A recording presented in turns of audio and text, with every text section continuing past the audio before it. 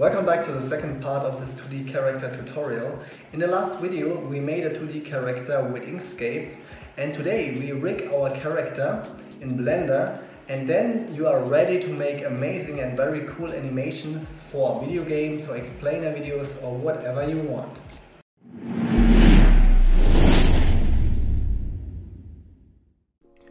Welcome back guys. In my last video we created this guy here with Inkscape. If you didn't saw this video yet, I recommend to watch it before we start to rig this character. At first we export the full character as a PNG file so that maybe we can use it as a blueprint then later, okay? And then we clean it up a little bit and we separate all the parts from the character so that we can export each part as PNG. Because later then in Blender we need every part as a separated object. And then when we exported every part, we go open Blender and we are looking for import. Now we activate this import export images as planes, and now we can import every part from our character as a plane. And then here we choose shadeless and .bu. Now we import all the images, and I can see here we got all the images as a plane here. And then we delete the cube. Now we can see every object here, and you can see here there are some parts here because they are overlapping, but this is not a problem. We can resolve this problem. Okay, and then we select everything and bring them into the right position. Rotate along the Z-axis. Okay, and then we go to color management and change filmic into standard. And then let's move every part there where it must be. And yes, of course, you can animate this character this way, but there is a way better because we want to do this with bones. That looks too mechanical, okay? Then we select everything here in edit mode. With Ctrl R, we select the knife tool and then hit enter to finish the cut. Then select it again, Ctrl R. Now we have cutted these parts, and now then we go to the face select mode and then we select all the cutted faces here. Now you can see we have resolved this problem with this overlapping parts when we export this character from Inkscape.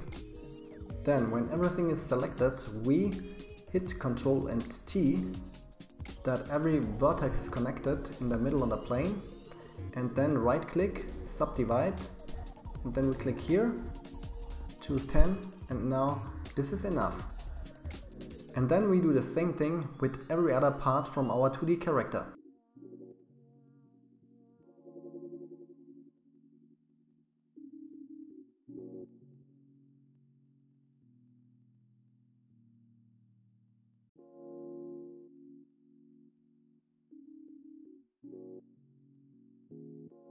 And after that we place the 3D cursor in the middle from the body.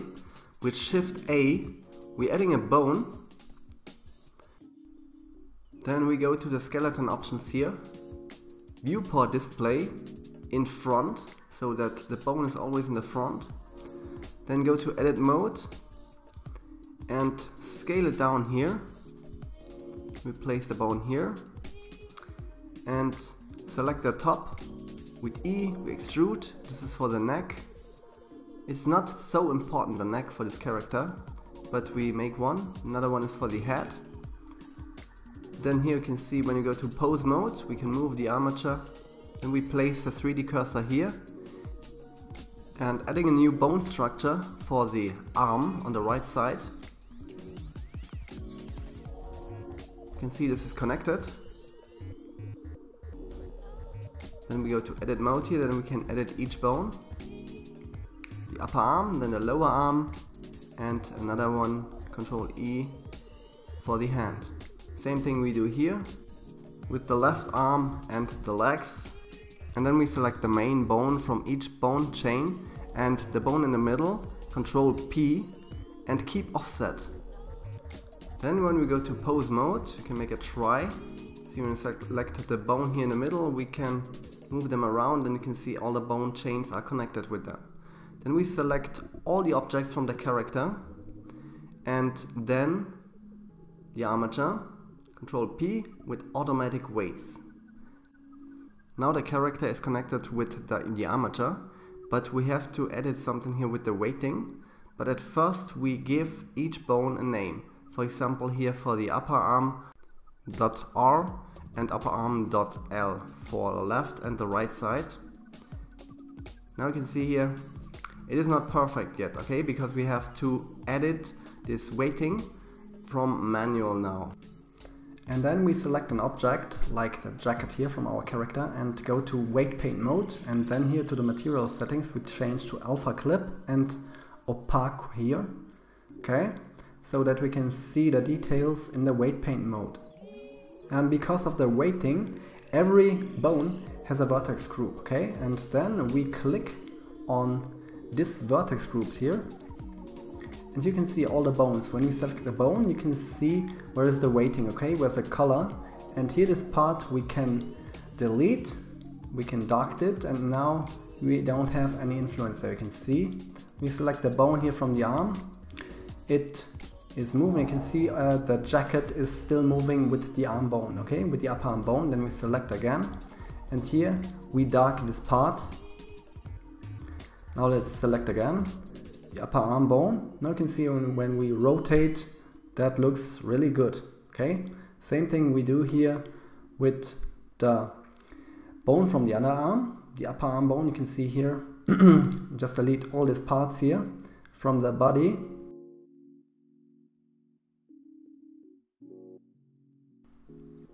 And then back in object mode, we select the head, and now we have to change this part on the material settings from alpha clip and opaque, and this we have to do with all the objects from this character.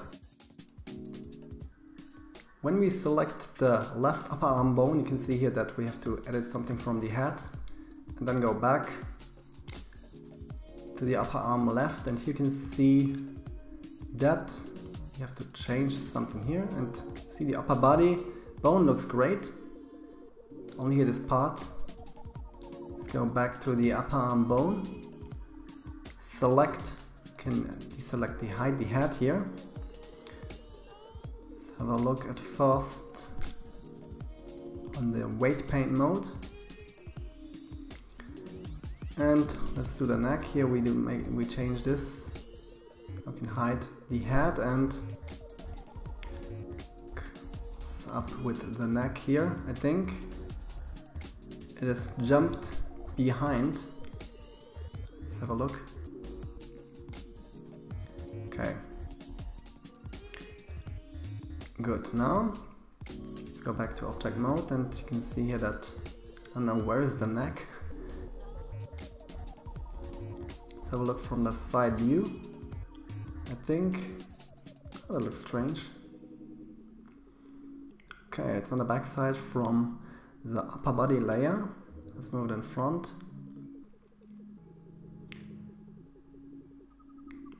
Now you can see here, that looks great. Let's go to the leg, to the upper leg, and here you can see that the upper body is moving, and here is only moving the jacket. When we move the left, the shoes, okay, we have to do something here.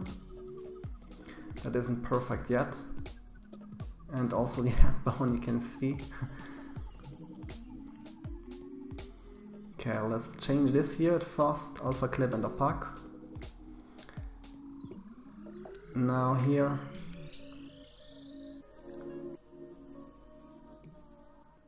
let's draw this.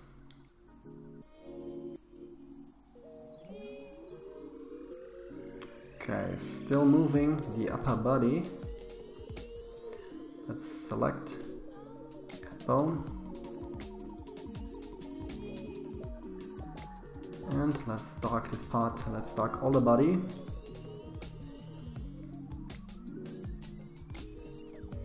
Okay, you can see the neck is moving with the character, but that's what I need because we don't need any neck for this type of character, okay?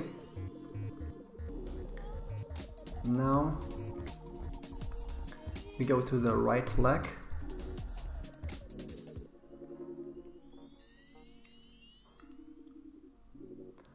But the hips, this part here, we have to edit now.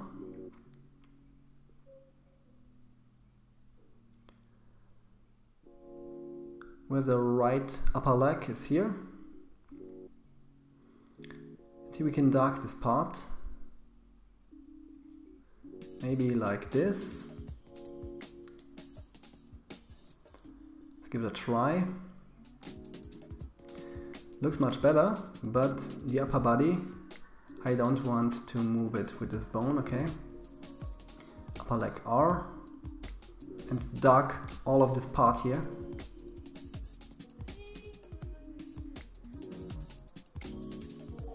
Okay, it doesn't look so bad now.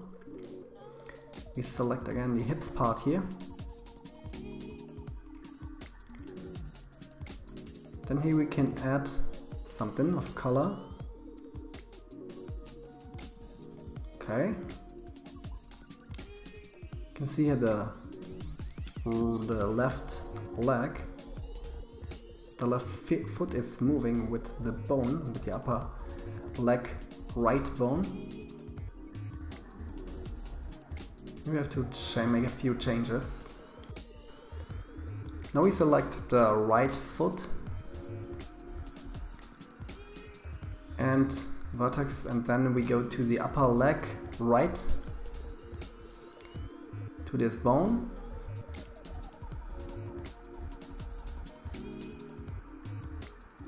And here is only a little bit, you can see that, you can't see it, I mean. Then when we select this bone here, you can see that it is still moving, then it is another bone. Let's go to the lower leg from the right side. Or let's give it a try with the foot here. Now you can see, now that looks great, only we have to edit now here from the upper leg left side the jacket, because we don't want to move this part here. You see here is the color, and just dark it.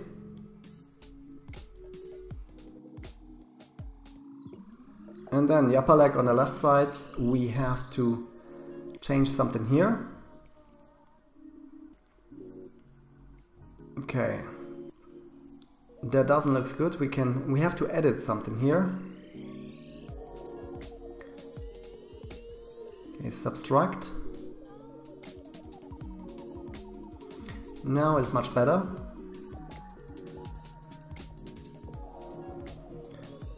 Okay, here we have to make some changes. The foot, I don't want to move it like that, that looks very mechanical.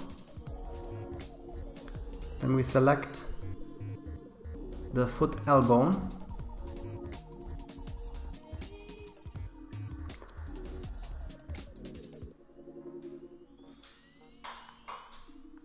We go to this part here, and here we dark this part.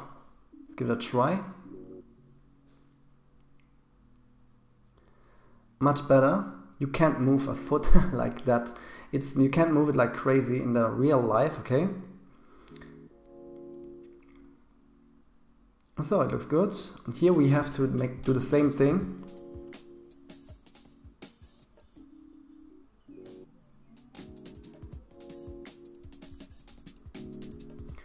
Select the foot right bone, and then here we dark this part.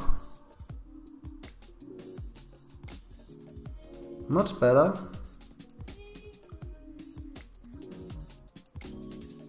Alright. Now you're prepared to rig a 2D character in Blender. Okay? If you found this tutorial helpful, then just give it a like, subscribe to my channel, and then see you soon. Bye!